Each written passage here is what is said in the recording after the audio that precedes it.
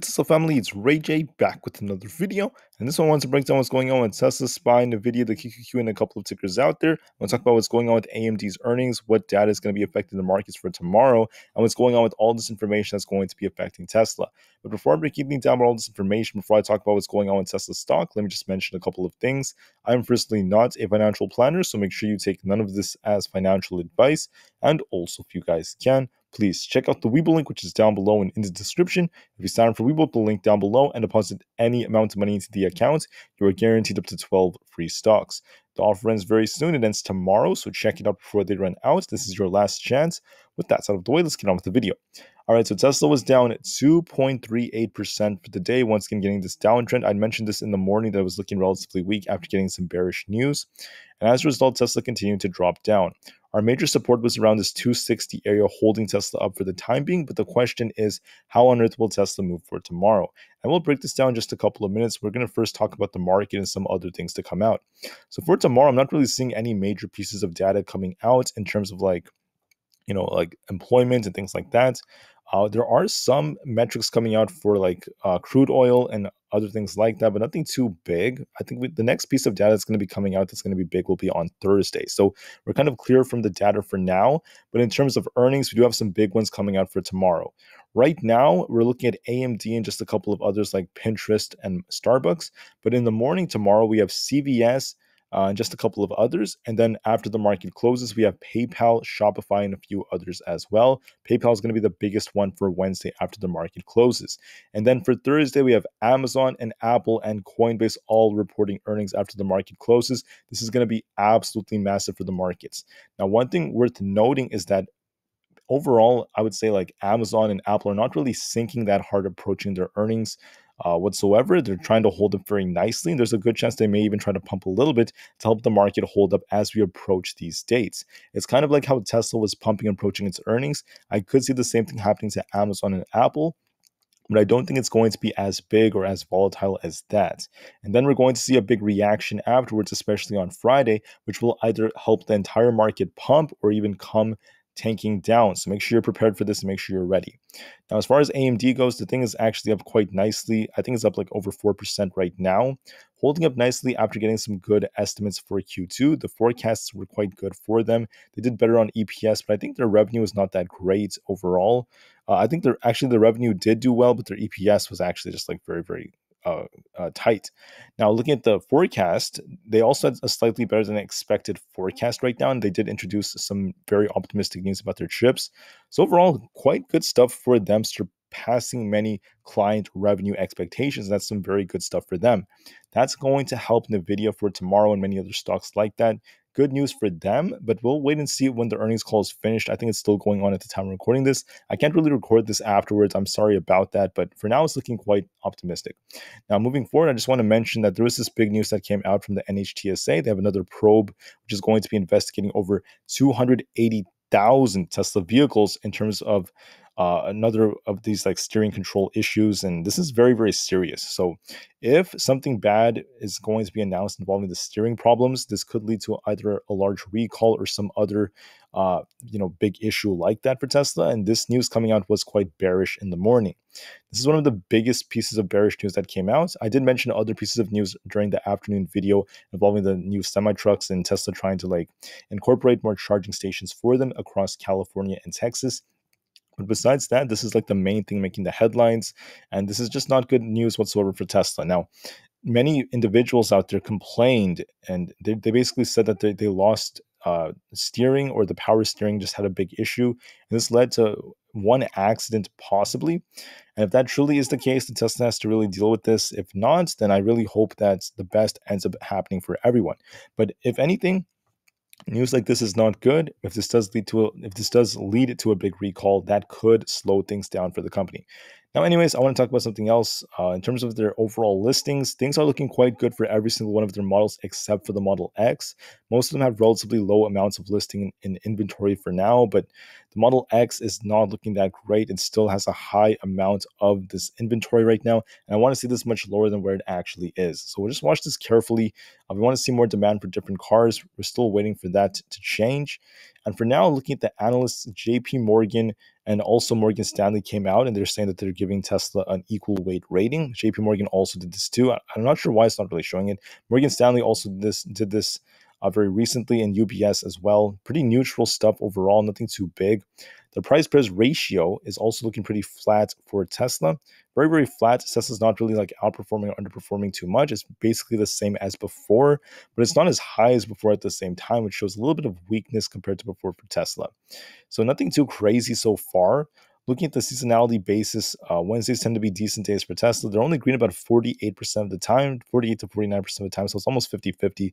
Nothing too crazy for that. And then moving forward, the second and fourth and fifth hours tend to be the most volatile and the most green hours for Tesla historically. And finally, looking at the short interest, we did see this continuing to downtrend. It's not really going up to cause some kind of like squeeze or even like manipulation for Tesla. It is basically stuck the way it is.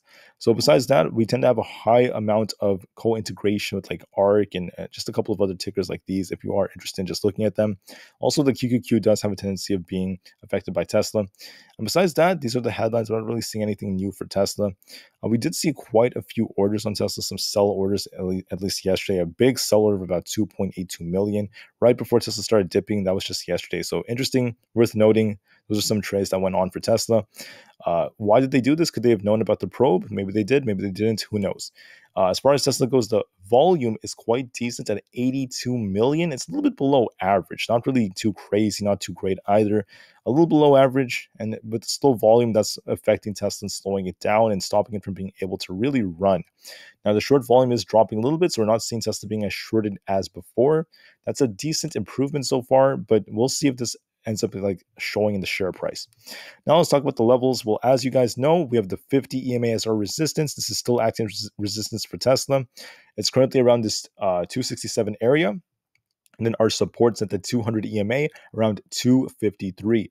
Tesla's been going back and forth between these levels. Let me talk about the bullish and bearish cases and then what's more likely starting now. So the bulls are going to argue that Tesla should bounce from here. Maybe they have a decent piece of news and maybe 260 is holding quite nicely. So they could argue that's going to retest 265, potentially even 267. And in order for us to turn bullish, we have to break above the 50 and continue to hold above it. That's going to be a bullish signal. We so far don't have that. The bears are going to argue that, wait a minute, if you look at Tesla, we have a bearish cross on the 4-hour time frame on the PPO. Maybe bad news is coming out tomorrow. Tesla's looking weaker. And they're going to argue that Tesla should be breaking below 260 very soon and come all the way down to about this 255 area to retest the 200 EMA. And if that breaks, it's going to sink even lower into the 240s, right? There are lots of bulls and bears out there. Those are the two cases for them. Now, what do I think is more probable to happen? Well, I just want to mention that we have a lot of big earnings coming out for like Aapl and Amazon. So there's a good chance that these big tech companies may hold up for the time being. And this may actually help the market gap up tomorrow and try to hold up. With that said, there's a chance Tesla will either try to get that bounce. It's going to try to make an attempt to hold it. But I'm always going to be open-minded just to be safe because once again, 260 is just barely holding us. So if we were to break below 260, we have this gap down here. It's going to come sinking down to the mid 250s. And if we hold above it, we should see this thing bounce. I predict, this is what I think is going to happen. I think tomorrow it's going to try to hold above 260 in the morning. It's going to actually gap up a little bit. It may retest this like 263 area around here. This is where our 5 EMA happens to be. Then it's going to make an attempt to push up in the morning, and it's going to end up slowing down intraday and just trade sideways. But we might have a very flat day for Tesla, a somewhat green day. And I think Tesla's going to try to hold up at least for now. Now, this could all change depending on how Aapl and Amazon end up moving and also what the news says about Tesla. That's another factor that's worth mentioning. But for now, I think that's the most probable thing just looking at this trend because Tesla was holding up very nicely. Now, what else is possible is this thing could still be on like a downtrend because if you look at this, it's made like a lower high here compared to this high, and then it came down. And it's continuing to make lower highs. So there's a chance that maybe Tesla tries to bounce a little bit, retests resistance, then comes down, it establishes a lower high, and it continues to downtrend. That could be like another possibility, but either way, it seems very likely based off TA, a bounce is going to come, sideways price action, and could it drop a little bit later on? Yes, going into like Thursday and Friday, maybe Tesla could see some downside, but until then, I'm going to be anticipating a gap up tomorrow, a pop and then some sideways price action after that. It's going to get kind of boring. I think that's very likely based off this trend, and I think that's what's most likely going to happen. But now a lot of people are talking about NEO. What's going on with NEO? Unfortunately, NEO did not do what I was thinking it would do, and this was very unusual because historically, 90+% of the time, when NEO reports a strong deliveries, okay, even if it's pumping beforehand, this thing just goes parabolic. 90+% of the time, it runs hard after strong deliveries come out, basically. And when deliveries came out, we saw the best deliveries of all time for the company. They broke their record by a long shot. Their previous record was from December of 2022. They actually broke that record. They also did an insane amount of deliveries for the entire year, and their forecasts are still very strong. But what happened to NEO was something that was unexpected. They actually pumped and priced this in beforehand. So it was kind of like a buy the rumor, sell the news event, except I wouldn't really like paint it that way because it's not really like that in a way. This had a fundamental backing for the bullish move. It priced this in beforehand. When the news came out, it started selling off a little bit. It tried to bounce at one point. We saw lots of buyers trying to step in, but it lacked volume, and now it's starting to slow down a bit. So unfortunately, I was really hoping NEO would pump a lot more after this report. It's looking like it may actually downtrend a little bit first before it bounces. But please remember, this thing did run very, very nicely, and we did get a very bullish move. Over the weekend, I did also talk about NEO. And if you look at NEO, where this thing was going into like last week, right, this thing was at much lower levels. It was actually way down here. We saw this thing around like the 13 area.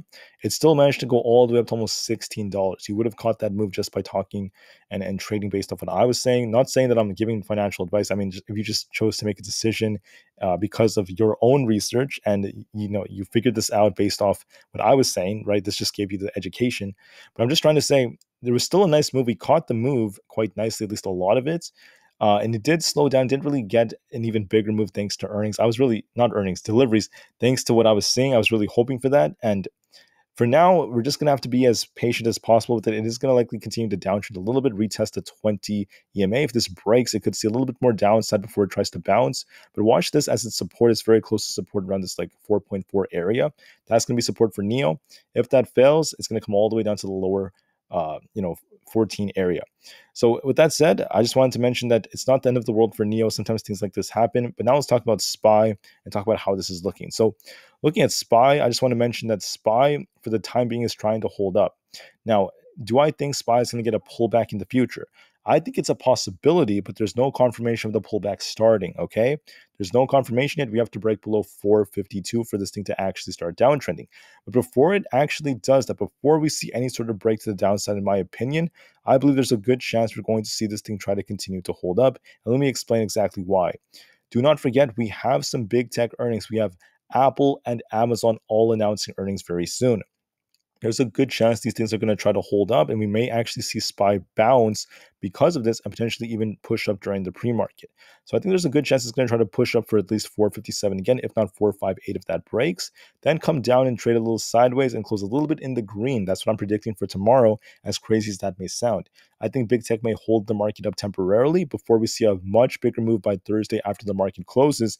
And I'm seeing the market potentially gapping up and trying to hold up. I think the same thing can also happen to the IWM, and also IBM, of course.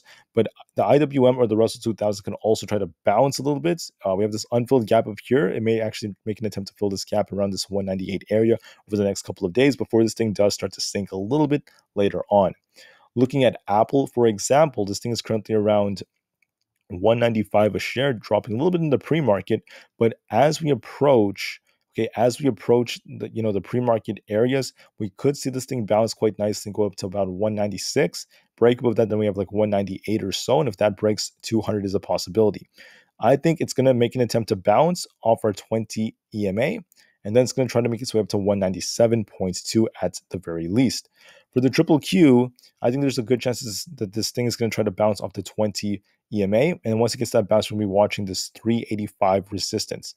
If that breaks, it has the potential to push up to about 388, but I don't know if it's going to happen tomorrow. I would say it's just going to test 385 and then maybe trade sideways from there. I think there's a good chance it's going to try to bounce a little bit and then try to trade sideways after that. Now, if the bears come in and they try to bring this thing down hypothetically, 380s are support, and that's going to, if that breaks, 378 is a possibility. But I'm not really leaning in that direction. I think it's more likely we gap up and try to hold up. For Nvidia, This thing is trying to hold up so far above our 20 EMA. That's acting as a support zone. If this thing continues to maintain this bullish trend as we have this inverse head and shoulder structure, if it holds the 20, it has the potential to try to push up to about this 470 area. If that breaks, 474 is a possibility, then 478 to 480.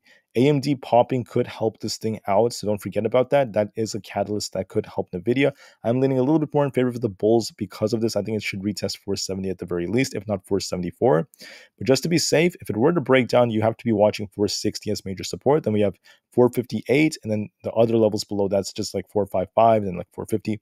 I think it's going to try to hold up, however. I think it's going to try to hold above the 20 EMA and eventually try to make its way up. It's about this 470 area before it tries to break out a little bit higher. Now on Microsoft, we have a potentially bullish structure right now, a nice inverse head and shoulders like structure developing. And if it does break above the 50, above 340, it has the potential to push up to about 350. But for now, I'm not really seeing that, right? I'm not seeing it breaking out just yet. It needs to get confirmation first. The bears want to see this thing break below 333. If that happened, it's going to come down to fill this gap at 329 to 330. I think the odds favor trying to get above the 50 EMA and trying to break out above 340. I think that's more probable, but we need confirmation first just to confirm that. AMD is now up 5% in the after hours, pumping very nicely, getting very close to filling lots of these imbalances. Looks very, very strong and very, very beautiful to witness. I'm going to be eyeing this like 126 area. We have this imbalance up here. It's getting very close to it.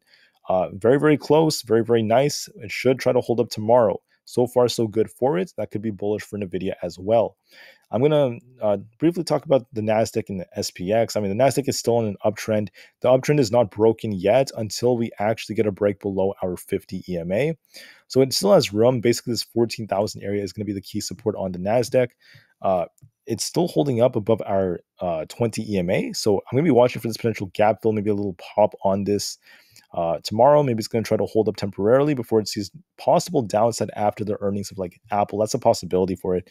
But for now, I think it's going to hold up as we approach the big events. And I still think the market has some more room to hold up. Same thing with SPX.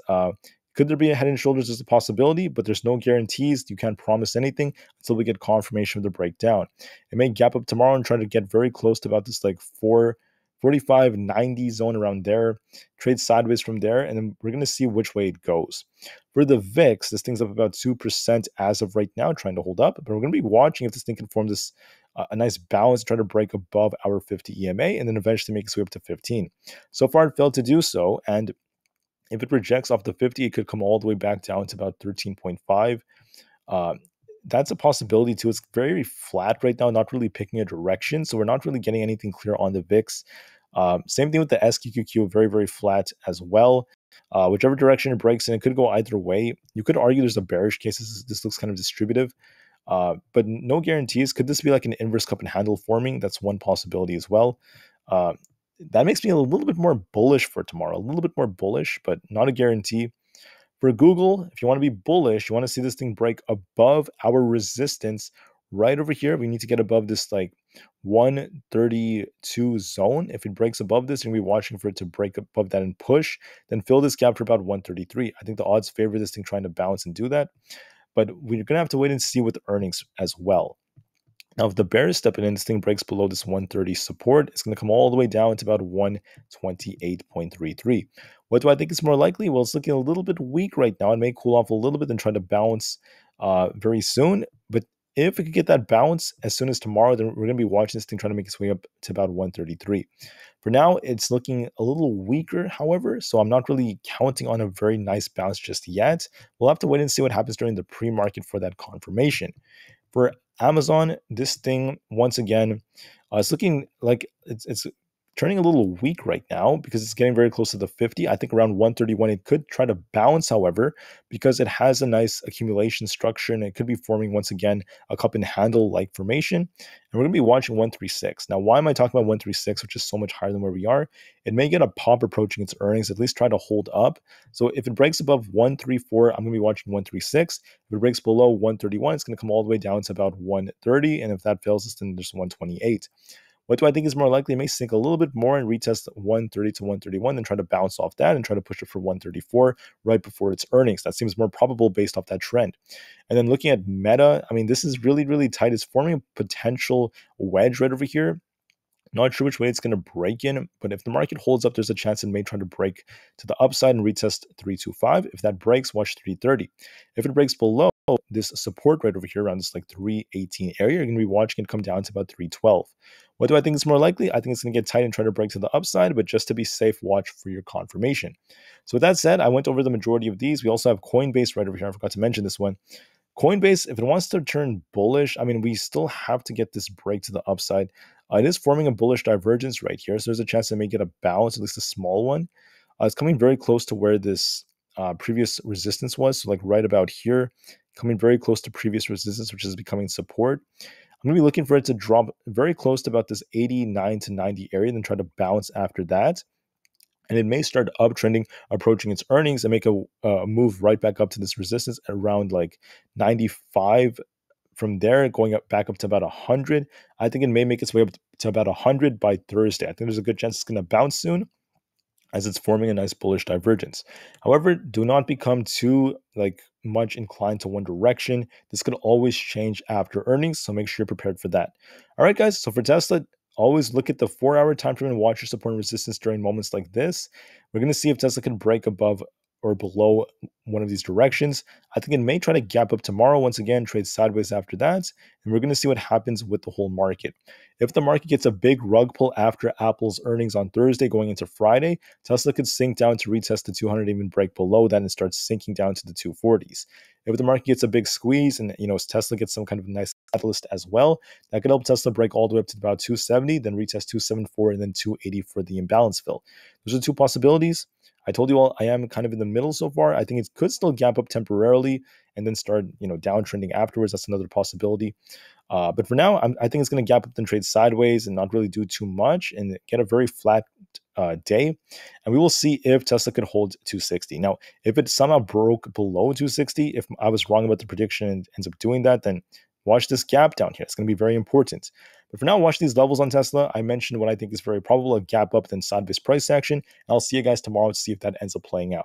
All right, so thank you for listening. Tesla's at the moon alongside the whole market as the long term is still incredibly bright despite the short term fluctuations. And peace out.